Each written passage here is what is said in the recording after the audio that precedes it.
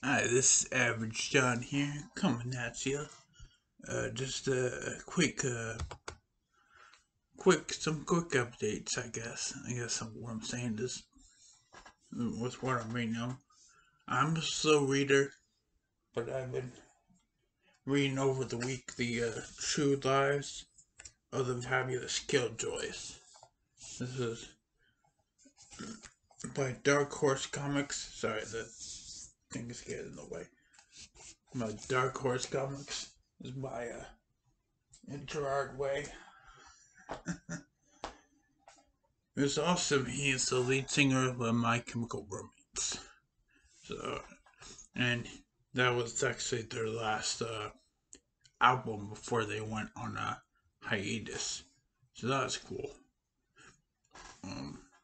Also, another update, a podcast that I think you all should listen to that I personally recommend is Empty Inside by Jeanette McCurdy. You might know her from her acting days, from iCarly, Sam and Cat, or yeah, shows from Nickelodeon. But really, Empty Inside, which is her podcast, is just eradicates all that pretty much. Just in a sense, like in those shows, yes, you see her as a person, but the podcast just makes you like relate to her so much more. It talks about depression and all, eating disorders and all that stuff. It just even if those aren't what you're facing or what you're faced with or whatever or what you're dealing with, you can listen to that, kind of relate to what they're saying, even though if you're struggling with your own problems, it's extremely relatable and the community is just great. So I would definitely watch that. So it's called Empty Inside. It's by Jeanette McCurdy. Um, and so far, I know it's available on Spotify and YouTube and Patreon. You can add to her Patreon. But I don't know where else available. Feel like Ricky Bobby, kind of. I don't know what to do with my hands. So, but go check her out. Uh, she is awesome. Um, but for today, now for a while since like last year, I've been watching the Arrowverse. Been trying to catch up on that, and yeah, it's gonna take me a few months, a few years before I'm officially caught up on it. But I've caught up on a bunch. I'm currently on currently just finished the Arrow season 3, the Flash season 1. So I'm just catching up. Just watching a Supergirl episode 1. But so far, it's been pretty nice, you know. Uh, so basically, well, the Arrowverse, it's a DC's show universe in a sense, like kind of meant to challenge the MCU or whatever. Um, but yeah, it's cool because like every season or whatever of any show, pretty much like this deals with the problems of oneself. It includes cameos of others included. If that makes sense. It's kind of like the MCU, how you can watch any single MCU movie and not have to watch any of the others, except like the Avengers, but that's different. So, what does the Arrowverse include? It includes the Arrow, the Flash, Supergirl, Legends of Tomorrow, Black Lightning, Batwoman, and Stargirl. As of now, but we'll be adding Superman and Lewis. Um, so where am I right now? I just told you the season, all of season 3 of the Arrow and all of season 1 of the Flash. So, how does the Arrow hold up? Who are the heroes of the Arrow? The Arrow. Big spoiler there. The Arrow, Oliver Queen, Arsenal, which is Roy Harper, Black Canary, which is at first Sarah Lance, then it's Laura Lance. You got Red Arrow with Thea Queen, Captain Atom, who is Ray Palmer. And the villains, you have Malcolm Merlyn, Slade Wilson, otherwise known as Deathstroke, and Raj Al Ghul. Yeah. And like the side villains, just a couple side villains that I remember. You have Isabel Rochoff, who is my favorite side villain, or whatever. You got Sebastian Blood, and then you have the Count. And just ambiguous, like random characters that I can't necessarily figure out, or whatever. Couldn't figure out where to put them. You got Nisa, Maceo, Amanda Waller, and Deadshot. Now, I'm obviously leaving out a lot of characters like Quentin Lance, John and Lila Diggle, Tatsu, Kyo, Moira Queen, and Walter, who I forgot his last name. But it's a pretty stacked show, and I'm probably going to go over, not probably, I am going to go over the plot, so there's spoilers here. So if you want to leave, or, leave a like on the video, then leave, then go back and watch the show up to season 3, then come back.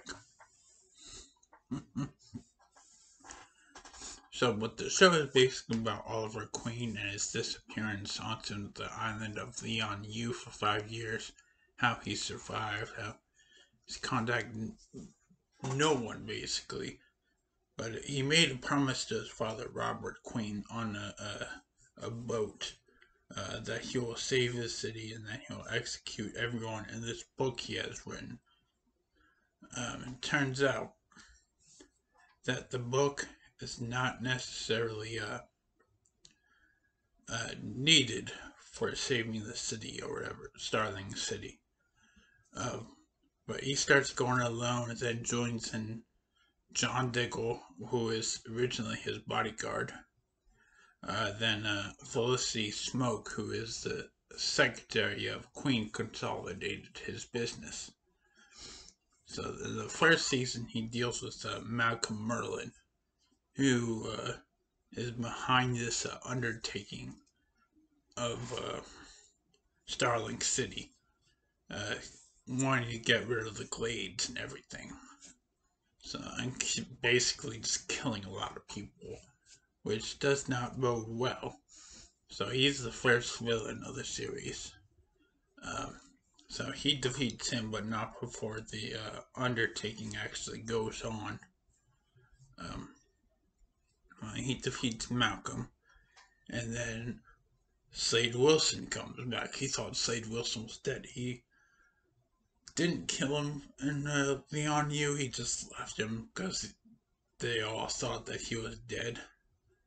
Because he had injected Mirakuru in himself. Or, no, they injected Mirakuru in him. And Mirakuru is this experimental drug, pretty much, where it's kind of like a steroid, but it's really risky. You don't know if you're going to survive it or not. But Slade does. And he uses Sebastian Blood to kind of fuel his Mirakuru army to get back at the Arrow, because he had a choice whether or not to kill Shadow, person that he loved, or to kill Sarah, which is a person that Oliver loved. And he didn't choose, so the person chose for him and shot Shadow, which disappointed Slade. So Slade goes on a revenge rampage and recruits people like Isabel Rochoff, is played by Summer Glau, who actually was part of one of my favorite shows, Firefly. She plays River Tam in the show. So, and that's another excellent series that I'll talk about sometime. That's awesome. But, yeah. So he has a tough time defeating Slade Wilson. But he does it, but not before Slade infects Roy Harper with Mirakiru. And Roy Harper, for a little bit, goes off the deep end because, of course, he's drugged up. He doesn't know what's going on. But he gets kind of saved, and he becomes an arsenal to the Arrow. And then what happens after that? So it turns out Malcolm Merlyn survived. And he drugged up Thea to actually kill Sarah, who was the Black Canary at the time. And Sarah's death, Laurel actually takes up the mantle as Black Canary. So, but Malcolm takes a video of Thea killing Sarah, and he sends it to Ra's al Ghul because he was a part of the League of Assassins. So he comes to Starling City. Nisa comes to Starling City, and Oliver actually challenges Ra's al Ghul first, and then Ra's al Ghul almost kills him, basically stabs him and throws him off a mountain. But Oliver gets treated by Maseo and Tatsu. And he gets treated and he gets healed. He goes back for a little bit to goes back to Starling City for a little bit. He does that, and then he goes back to challenge Ra's al Ghul. And Ra's al Ghul is like, wait, nobody's ever been defeated by me and has come back or challenged. So you must replace me. You must be the heir to the throne to the Lazarus Pit, which is the soul waters pond that makes you immortal. And that's how Ra's al Ghul has survived for hundreds and hundreds of years. But Oliver has a choice. He had to either become his heir or to watch Starling City get demolished. So he tries to be. He becomes. Well, he agrees to Ra's al Ghul. He agrees unwillingly, basically, and his team is unwilling to accept that Oliver Queen is the new Ra's al Ghul. So they actually come to rescue him, but they get captured as well. But Ra's al Ghul is defeated, so they all come back. Roy leaves for this. I don't know, for now or whatever. Roy leaves. Oliver leaves, leaving only the team left. The team of Thea.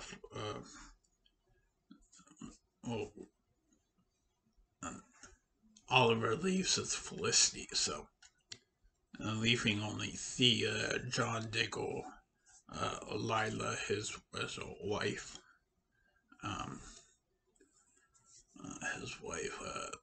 Laurel. So only leaving those four. That's where I am. Yeah, I mean, but the best villain of the series so far has to be Deathstroke. He has the most time to actually be to actually shine. That makes sense, because he was in the first season, but only in the flashbacks. In the second season, he is purely a villain. He has had the most time to shine, and his motives are pretty clear, even though they're dastardly. They're clear. Yeah, he's just the most badass. Well, yeah. The second thing I watched, yeah, The Flash season 1. The heroes, yeah. Another spoiler. The Flash. Flash, Barry Allen, Sco Romano, Caitlin Snow, Joe and Iris West, Eddie Thawne. Ambiguous characters are Firestorm, which is Ronnie and Martin Stein. Villains, Harrison Wells, otherwise known as Eobard Thawne, or the Reverse Flash. Captain Cold, Gorilla Grodd, Golden Glider, Heatwave, the Pied Piper, and General Eiling. Basically, spoilers again for The Flash Season 1, so like this video, watch Season 1, then come back to the video. Yeah, so basically Star Labs is making this particle accelerator that blows up and puts a lot of people in a coma, but gives a lot of people powers, making them metahumans, including Barry Allen, who becomes the Flash who can run at super speed. In fact, a lot of newspapers call him the Streak at first because you can't see him in any of the pictures. He's a Streak. But yeah, he helps out Star Labs and the police department, finding crimes of other metahumans.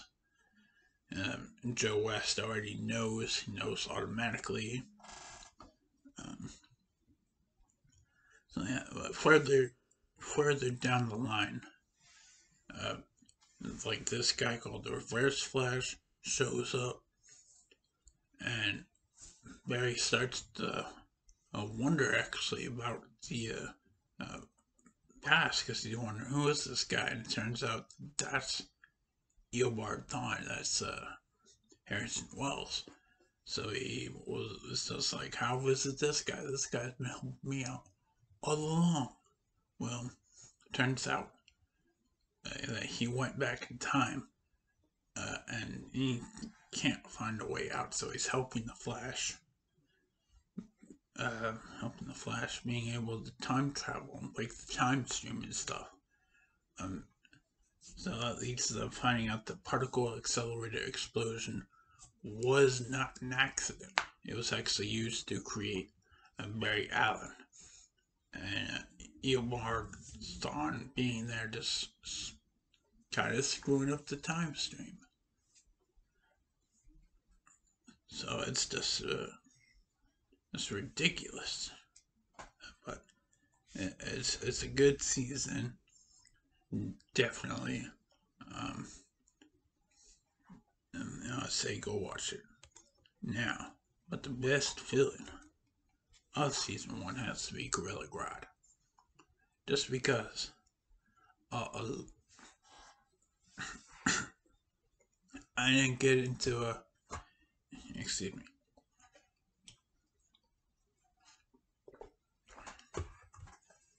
I didn't get into Heroes pretty much until around like 2 years ago, right? And I've watched the MCU a lot since pretty much the beginning. I've never really seen an animal villain. I've seen like people villains, and the closest I've seen probably would be Tigress of Wonder Woman. But never seen fully animal villains that make sense. So Gorilla Grodd is going to be like the first one. And he is just so smart, genius level smart. And he is so strong. Like, basically, somehow the particle accelerator explosion just got to him. and nothing else in the zoo as far as I know. And just made him a supervillain that just excellent, just unique in his own way. And so I just love it. And he's super scary too. When he's first introduced or whatever, you don't necessarily see him, but you hear him. And it's in the sewers, which is why I thought it'd be like Killer Croc or something at first, not Gorilla Grodd. But just that whole scene, it's amazing. It's amazing. I'd go check it out. Alright. But, so, that is it so far. I mean, and to recap, yeah, I watched The Arrow all the way up to season 3, The Flash all of season 1. I'm starting Supergirl. And Supergirl is a pretty good show so far. I watched the 2 episodes. So, it's pretty good so far. I mean, really, it's all about female power right now. How Supergirl wants to be known as Supergirl and not as Superman's cousin. So far it's pretty good. But yeah, if y'all have any questions or if you want to post your own Arrowverse updates or anything, just type them up in the comments below. I'd love to read those. Yeah. I also have an Instagram at Average John. My Facebook's at Official Average John, and my Twitter is at Real Average John. If you want to reach me directly, those are the best ways to do it. Want to engage, those are the best ways to do it. And I will be reading some of the comments down there, and I will be replying to them. Maybe not fast, but I will reply. Alright, y'all. Have a nice day. I'm gonna have to do that again because I couldn't find the stop button at a reasonable time. I'm slow. So, again, have a nice day.